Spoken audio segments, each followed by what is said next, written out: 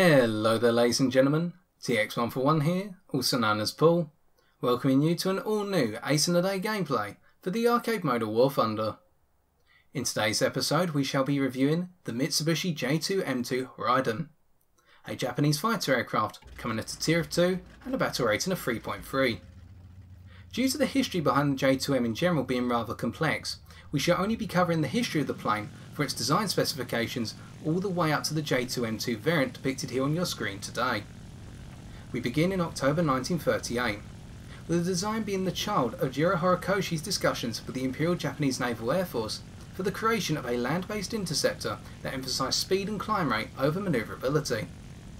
However, due to the occupation of the Imperial Japanese Naval Air Force with Horikoshi's other infamous creation, the A6M Raiden, the initial specification for the J2M was only drawn up as of September 1939, outlining the plane as a land-based interceptor able to reach a maximum speed of 600 km an hour at 6,000 meters altitude, and to be able to reach this altitude in less than 5.5 minutes.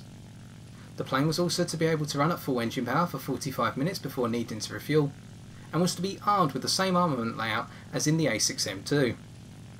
The engine selected to power this airframe was the Mitsubishi HAF-32 Kasei Model 13 14-cylinder air-cooled radial engine, providing an output of 1,440 horsepower to turn a 3-blade propeller. The design phase for the initial J2M1 prototype then began in January 1940, but the prototype was only rolled off the assembly line as of February 1942, due to high priority being made to develop the A6M variants. The first prototype, J2M1, was to fly for the first time on the 20th of March 1942.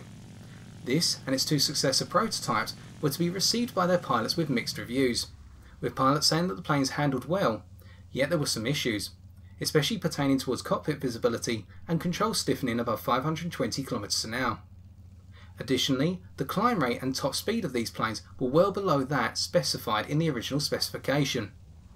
The fourth prototype, the J2M2, was set up to rectify these issues, fielding the Mitsubishi Mk4RA Kasei 23A radial engine with a water methanol injection feeding into the supercharger to provide up to an output of 1,820 horsepower. Along with this, a new 4-blade propeller was also introduced. The cockpit canopy was redeveloped in order to provide greater visibility, and the first J2M2 prototype flew for its initial test flight on the 12th of October 1942. The armament was also updated at this point, with the two 20mm cannons in the wings being switched to the 2x20mm Type 99 Model 2 cannons with 200 rounds per gun, and the standardised two 7.7mm Type 97 machine guns above the engine had 550 rounds per gun, and they were the same machine guns as in the Zero. Despite the success of the initial test flights of the J2M2, a full evaluation period was not conducted, and the plane was rushed into production, with the first production variants of the J2M2 arriving at the end of 1942. This was to prove a devastating mistake, with the engine in further flights being found to be unreliable at best, emitting smoke when run at full power, and the plane was to vibrate at given speeds. Even with gradual modifications mitigating these problems over time, only 11 J2M2s had been delivered by March 1943. Things were to only get worse when the second of the J2M2s was to be lost during a takeoff accident on the 16th of June 1943. A near similar incident was to occur a month later with the 10th J2M2, and it was found that the plane's controls would become stuck in the dive position after the tail wheel had retracted on takeoff. Turning our page here.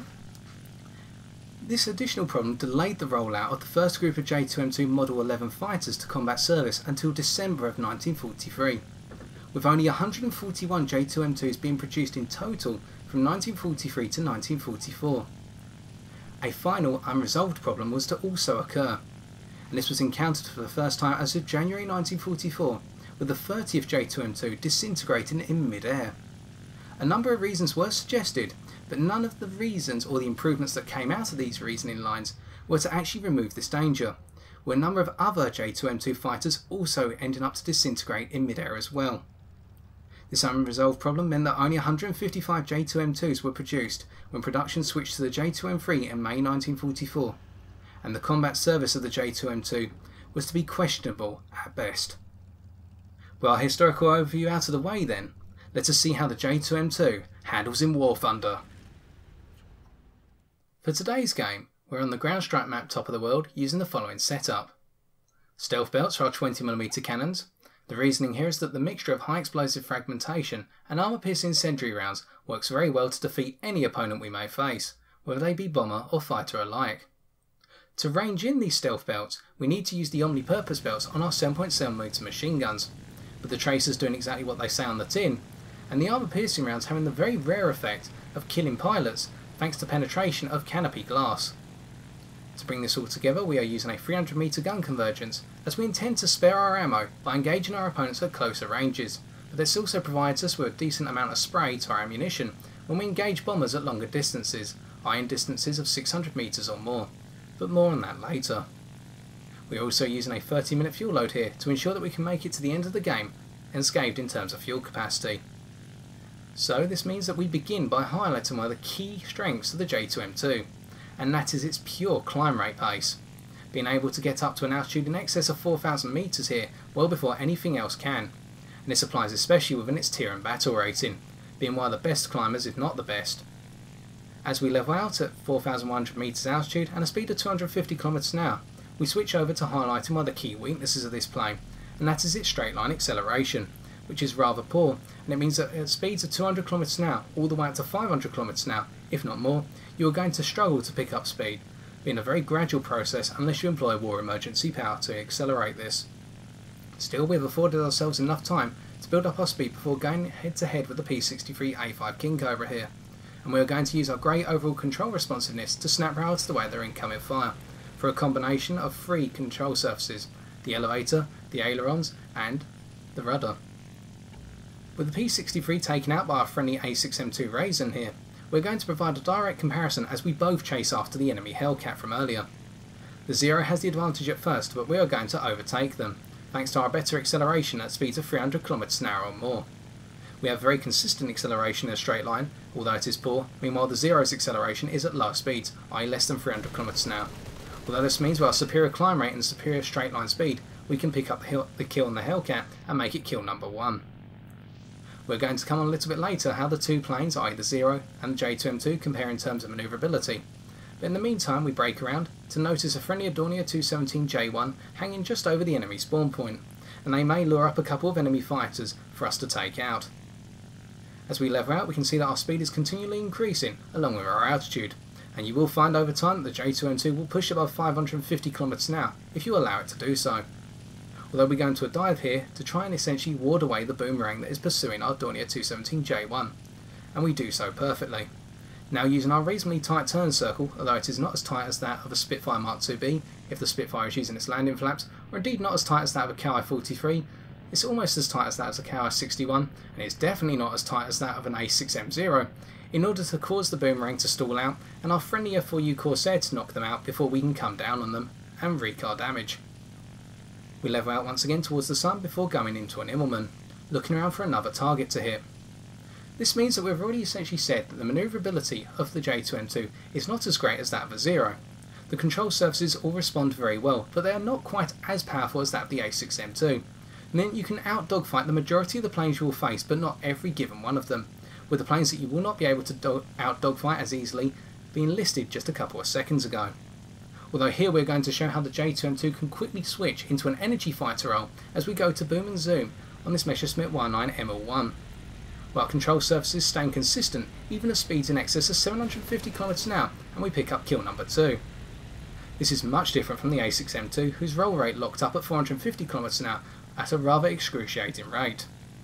As we zoom climb away with our energy conserved very nicely, we loop over, as we feel we've got time and space for another boom and zoom pass. Looking towards the majority of the enemy fighters here being in the midst of a low altitude furball, we want to make sure that we do not attract the attentions of the enemy Beaufighter or Spitfire out on the edge, although the Spitfire is looking towards us. So we're going to make a quick pass, aiming towards the IL-2M Type 3 here, and we pick up the third kill accordingly thanks to the lethality of our 20mm cannons, getting in close before we direct our fire onto target. We continue to accelerate away here, knowing that the Spitfire Mark IIB is pursuing us at a distance of 730 metres right now. As we break past the bridge, or at least the damaged supports, we see that the Spitfire is broken off thanks to our brilliant overall energy retention in the midst of a dive and then flying out straight. We begin to reload, and we note here that reloads will be required when you've got the space to do so, because of the limited ammunition you can carry in terms of the 20mm cannons. But we must come on to the point here about close range engagements when we go up against enemy fighters and conserving ammo, and the reason why we want the spray at longer distances when engaging enemy bombers. The reasoning is this: the J2M2, much like its Zero counterparts, is an incredibly fragile fighter. If it is hit by the rear-facing turret of a B-25 Mitchell for too long, or even the 7.92mm machine gun turret of a Heinkel 111 at the back, this plane will burst into flames. Thanks to the fact that the fuel tanks are incredibly flammable, do not seem to be very well protected, and the same applies to the engine, which doesn't get knocked out as easily as some may expect, but it seems to catch fire quite frequently. So this is something to be aware of, and the reason why we want to hit bombers at longer distances or attack them really fast from the front, where available. In the case of B-25 Mitchells, we of course want to take an offset approach and not engage their direct firing 12.7mm machine guns firing from their nose. Returning to the gameplay here, we go back into a climb rather than strike down on the furball in the midst of the map. We pick up on the fact there's an I-185 in the distance, flying off to our left, probably engaging another friendly fighter, and we need to be wary of them. But we also have to keep an eye on the fact there are some enemy fighters, including the MiG-3, that have just come out of the spawn and are pushing for altitude, or at least we think so. Again, using our superior climb rate, we're able to pick up the altitude advantage very quickly, and we notice an enemy Wellington that has also spawned in, and we gradually want to make our way over towards them, being the more valuable target here in the midst of a ground strike game. Although the enemy I-185 has just dealt with one of our friendly fighters, a Messerschmitt 19F, and they are now pushing over towards us. We will not be able to outrun the I-185 in the long distance haul, with their plane having the superior acceleration to ours, and so we need to attack them accordingly. We're going to use the same approach as with the P63A5 King Cobra from the start, using a very sharp snap roll here to ensure that they cannot get their free 20mm cannons onto us. As we've snapped past them, we now begin to use our superior manoeuvrability to gradually come around, while our turn circle being tighter, and as they come up trying to turn around to get a shot onto us, we can turn in before them and begin to get a shot onto them. We're going to see here how the armour piercing rounds and the 7.7mm machine guns can provide us with that pilot kill we were talking about earlier. And with our fourth kill now in the bag, we also have to come on to the point that if we were flying an A6M2 Raiden there, we would have quite quickly outturned the I-185 and had a shot onto target. Meanwhile, in the J2M2, as just demonstrated, it took us a little bit longer, but still just as manageable. We note here that the Wellington is going off into a dive, so we will not pursue them, although we have noticed a Heinkel 111 also trying to level bomb, and this is going to make for a much easier target. We also pick up on the fact a B-25 Mitchell and a P-2 have just spawned in, although more on those in a short while. Here we're going to see how the cannons can work at longer distances thanks to the spray at a distance of approximately 650 metres, being able to achieve a critical hit on the Heinkel 111 H3, and as we hit 300 metres, we rip them apart. We then in woman out, before looking around to see the B-25 Mitchell and the P-2 both coming towards us. And they seem to be working in tandem here, with the B-25 acting as the bait rather than going for the direct head-on, in order to try and force us to turn around on them, as whilst we do have two 20mm cannons, they may not always be effective at longer distances, as we will see here when we missed, but this is more of a pilot error rather than the ammunition that we have.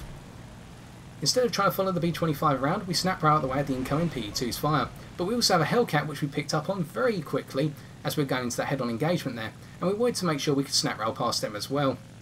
As they level out, having stalled out, using all their energy to climb up towards us, we pick up our ace in a day, setting them on fire, and just gradually baiting them around for a cleaner shot on target. So that's our 6th kill there. We level out, the B-25 and the P-2 having both flown away, the B-25 underneath us and the P-2 pushing towards our bases, and we look around to see another enemy Hellcat coming up towards us. And here we're going to show the superb stall characteristics of the J2M2, which carry over in a way from the Zero. Keep in mind that the stall speed of the J2M2 comes in at approximately 135 km an hour, if not 130 km an hour, and this is incredible, especially by comparison with the Hellcat, which we'll once again go head to head with but snap right out of the way of, and then gradually come over the top of them. The intention here is to tease them rather horrifically, and we balance things on a knife edge here to make sure they stall out right behind us. Don't try this at home, kids, unless you really enjoy flying the J2M2 as I do. We can see here the Hellcats almost got a shot at the target, but by managing our engine and our combat flaps, we can come around right behind them and use our superior low speed manoeuvrability to pick them off and pick up our 7th and final kill for this game. And the low speed handling characteristics of the J2M2 are exceptional. They're not in the league of saying A6M2, but they are very good. And we say that as we conclude the game and take a look towards the post game stats.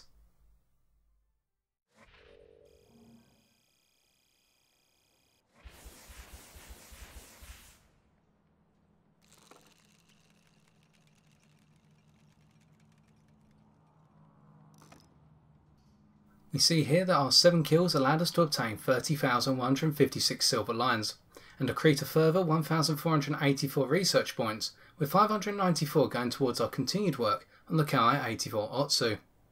We must now come on to the consideration of how one can defeat the J2M2 in a given matchup.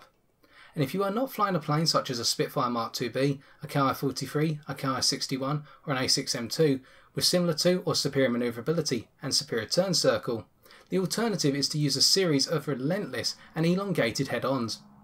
Planes such as the Yakovlev Yak-1B, the Typhoon Mark 1A and the P-51 Mustang with 20mm cannons will all work well in this regard, as you are exploiting 3 key factors or weaknesses to the J2M2's constituency.